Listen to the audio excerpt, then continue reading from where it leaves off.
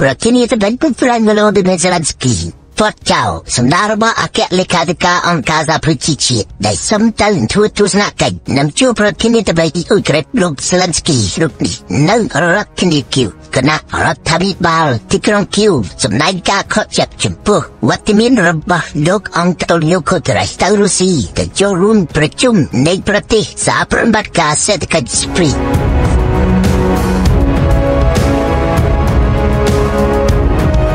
រាយការណ៍បានដឹងថាប្រធានាធិបតីអ៊ុយក្រែន Volodymyr Zelensky ប្រកាសមិនស្វាគមន៍ការធ្វើទស្សនកិច្ចរបស់លោកអគ្គលេខាធិការអង្គការសហប្រជាជាតិអង្គតូនីយ៉ូ កូតេរ៉េសដែលដាក់កំណត់ថាលោកទៅរដ្ឋធានីគីវក្រោយពីលោកបិទបញ្ចប់នៃការចូលរួមជំនួបកម្ពុជានៃក្រុមសហប្រតិបត្តិការសេដ្ឋកិច្ចស្ព្រីតនៅក្នុងទឹកដីនៃប្រទេសរុស្ស៊ីនេះបើយោងតាមមន្ត្រីផ្លូវការរបស់អ៊ុយក្រែនដែលស្រង់មកចុះផ្សាយដោយសារព័ត៌មាននៃប្រទេសអ៊ុយក្រែនចុះផ្សាយកាលពីថ្ងៃទី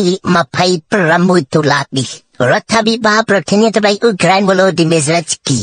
បានហៅវត្តមានរបស់លោកអង្គតូនីយ៉ូ កូតេរ៉េសនៅទីក្រុងខាសានក្នុងជំនួបជាមួយនឹងក្រុមប្រទេសស្ព្រីតដែលរុស្ស៊ីជាអ្នករៀបចំឡើងហើយលោកប្រធានាធិបតី Vladimir Putin ជាអធិបតីនោះវាជាការដែលទីក្រុងគីវមើលឃើញថាវត្តមានរបស់មេដឹកនាំអង្គការសហប្រជាជាតិរូបនេះដែលមើលទៅដូចជាមិនចូលរួមធ្វើឲ្យលោកពូទីននិងរុស្ស៊ីឯកោនោះទេតែបែរជាទៅលើកបុកមាត់ទីក្រុងមូស្គូទៅវិញនឹកទេទាំងប្រធានាធិបតីអ៊ុយក្រែនទាំងរដ្ឋមន្ត្រីការបរទេសរបស់ប្រទេសអ៊ុយក្រែនបានហៅវត្តមានរបស់លោកអង្គតូនីយ៉ូ កូតេរ៉េសដែលបានជួបនឹងលោកពូទីននៅក្នុងជំនួបនៃកិច្ចប្រជុំស្ព្រីតនេះវាគ្រាន់តែជាការដែលធ្វើឲ្យតម្លៃការទូតរបស់លោកពូទីនងើបឡើងវិញតែប៉ុណ្ណោះវាមិនបានបង្ហាញពីការដាក់សម្ពាធឲ្យបរិះខ្លាំងរូបនេះស្ថិតនៅក្រោមសម្ពាធរបស់សហគមន៍អន្តរជាតិនោះទេអគ្គលេខាធិការអង្គការសហប្រជាជាតិអង្គតូនីយ៉ូ កូតេរ៉េសនេះក៏ធ្លាប់បានទៅធ្វើទស្សនកិច្ចនៅទីក្រុងមូស្គូហើយបានជួបនឹងលោកពូទីនម្ដងហើយភ្លាមបន្ទាប់ពីរុស្ស៊ីលើកទ័ពចូលលុកលុយប្រទេសអ៊ុយក្រែននៅចុងខែកុម្ភៈឆ្នាំ2022ពេលនោះលោកក៏ធ្វើដំណើរទៅកាន់រដ្ឋធានីគីវផងដែរក្រោយពីបញ្ចប់ទស្សនកិច្ចរបស់លោកនៅទីក្រុងមូស្គូពេលនោះហើយដែលអ៊ុយក្រែនទទួលស្វាគមន៍លោកអង្គតូនីយ៉ូ កូតេរ៉េសដោយរីករាយប៉ុន្តែនៅពេលនេះអ៊ុយក្រែនសម្ដែងការខកចិត្តពួកបច្ចាំប្រទេសបានសហការគ្នាសាមគ្គីគ្នាមិនឲ្យតម្លៃទៅលោក Vladimir Putin និងទីក្រុងមូស្គូនោះទេទោះទីក្រុងមូស្គូជាម្ចាស់រៀបចំវេទិកាអន្តរជាតិធំៗបណ្ដោយនោះពិភពលោកយ៉ាងតិចណាស់100ប្រទេសពួកគេនៅជាមួយអ៊ុយក្រែនដែលពួកគេទាមទារឲ្យរុស្ស៊ីបិទបញ្ចប់សង្គ្រាមនៅលើទឹកដីអ៊ុយក្រែនប៉ុន្តែអ្វីដែលសំខាន់នោះគឺថារដ្ឋាភិបាលរបស់លោក Zelensky ខកចិត្តនឹងលោកអង្គតូនីយ៉ូ កូតេរ៉េសដោយសារតែអ៊ុយក្រែនបានស្នើឲ្យលោកអង្គតូនីយ៉ូ កូតេរ៉េសទៅចូលរួមកិច្ចប្រជុំនៃសន្និសីទសន្តិភាពសម្រាប់អ៊ុយក្រែនដែលធ្វើឡើងនៅលើទឹកដីនៃប្រទេសស្វីសកាលពីខែមិថុនាឆ្នាំ2024នេះប៉ុន្តែលោកអង្គតូនីយ៉ូ កូតេរ៉េសមិនបានធ្វើដំណើរទៅនោះទេតែនេះហើយដែលទីក្រុងគីវចាត់ទុកថាលោកអង្គតូនីយ៉ូ កូតេរ៉េសក៏ប្រមាថចំពោះអាយុជីវិតរបស់ប្រជាជនអ៊ុយក្រែនដែលស្លាប់ក្រោមគ្រាប់កាំភ្លើងរបស់រុស្ស៊ីផងដែរតែយ៉ាងណាលោកអង្គតូនីយ៉ូ កូតេរ៉េសដែលជួបផ្ទាល់នឹងលោក Vladimir Putin នៅឯសន្និសីទនៃជំនួបកម្ពុជារបស់ក្រុមសហប្រតិបត្តិការស្ព្រីតនៅក្នុងប្រទេសរុស្ស៊ីដែលប្រព្រឹត្តទៅកាលពីថ្ងៃទី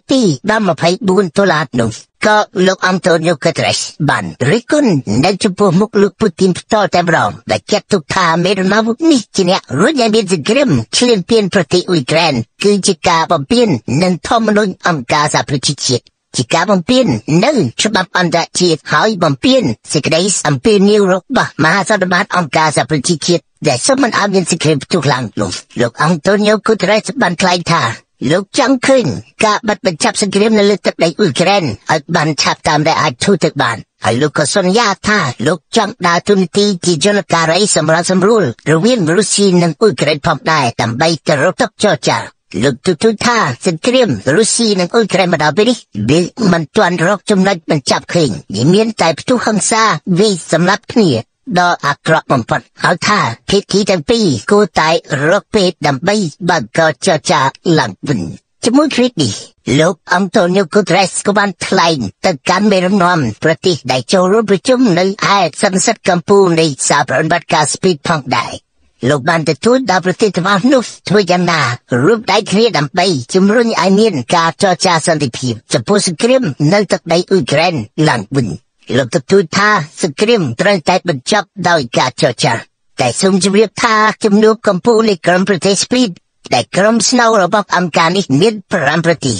មានប្រេស៊ីលមានរុស្ស៊ីមានឥណ្ឌាមានចិននិងប្រទេសអាហ្វ្រិកខាងត្បូងជាអ្នកស្ថាបនិកនៃអង្គការសេដ្ឋកិច្ចនេះតែគេថាកិច្ចប្រជុំ Speed នៅលើទឹកដីនៃប្រទេសរុស្ស៊ីនៅពេលនេះមានប្រទេស15ប្រទេសទៀតបានមកចុះឈ្មោះជាដៃគូនៃក្រុមសហប្រតិបត្តិការ Speed ដែលធ្វើឲ្យទីក្រុងមូស្គូមានមោទនភាពចំពោះវត្តមាន Speed រីកកាន់តែធំឡើងនេះប៉ុន្តែនៅក្នុងនោះក៏មានប្រទេសដែលផ្ដាច់ការផងដែរគុំរីកផងដែរនៅជាមួយនឹង Speed នេះប្រទេសអ៊ីរ៉ង់ក៏ខ្លាចជាដៃគូនៃសហប្រតិបត្តិការ Speed ផងដែរនៅឯកិច្ចប្រជុំសហប្រតិបត្តិការ Speed នេះវាមិនមែនមានតែលោកអង់តូញូ กูเตเรสដែលស្នើឲ្យរុស្ស៊ីបិទបញ្ចប់សង្គ្រាមនៅលើទឹកដីអ៊ុយក្រែនមាននាយករដ្ឋមន្ត្រីឥណ្ឌា Narendra Modi មានប្រធានាធិបតីចិន Xi Jinping ផងដែរមេដឹកនាំប្រទេសធំពីរនេះបានទាមទារថាសង្គ្រាមនៅអ៊ុយក្រែនមិនត្រូវពង្រីកថែមទៀតនោះទេគឺត្រូវតែរកមធ្យោបាយបន្ថយសង្គ្រាមនេះហើយធ្វើយ៉ាងណាភាគីទាំងពីរត្រូវតែទៅរកទប់ចរចានាយករដ្ឋមន្ត្រីឥណ្ឌាបានជំរុញឲ្យលោក Vladimir Putin បន្ថយសង្គ្រាមនៅលើទឹកដីអ៊ុយក្រែនក៏ដូចនឹងលោក Xi Jinping ផងដែរតែផ្ទុយទៅវិញគំនាបរបស់ប្រទេសដែលចូលរួមកិច្ចប្រជុំ BRICS មិនមែនមានតែឥណ្ឌានិងចិនគៀបសង្កត់រុស្ស៊ីនោះទេនៅប្រទេសជាច្រើនទៀតសុទ្ធតែជំរុញឲ្យលោក Vladimir Putin ប្រគល់សន្តិភាពទៅឲ្យអ៊ុយក្រែនវិញតែលោក Vladimir Putin មិនបានឆ្លើយយល់ព្រមអ្វីនោះទេបែរជាលោកនិយាយថាសង្គ្រាមផ្ទុះឡើងវាមិនអាស្រ័យទៅលើរុស្ស៊ីនោះទេវាអាស្រ័យទៅលើពួកបច្ចេកប្រទេសនិង NATO ការបិទបញ្ចប់សង្គ្រាមក៏វាអាស្រ័យទៅលើពួកបច្ចេកប្រទេសនិង NATO ផងដែរបើ NATO ចង់បិទបញ្ចប់សង្គ្រាម NATO ធ្វើបាននៅចំពោះមុខសង្គ្រាមនៅលើទឹកដីអ៊ុយក្រែននៅពេលនេះបើ NATO ចង់បន្តសង្គ្រាមគឺជារឿងរបស់ NATOរុស្ស៊ីនៅតែអាចទប់ទល់បានសង្គ្រាមគ្រប់កលៈទេសៈទាំងអស់កូឡាឌីមីពូទីនបានថ្លែងថា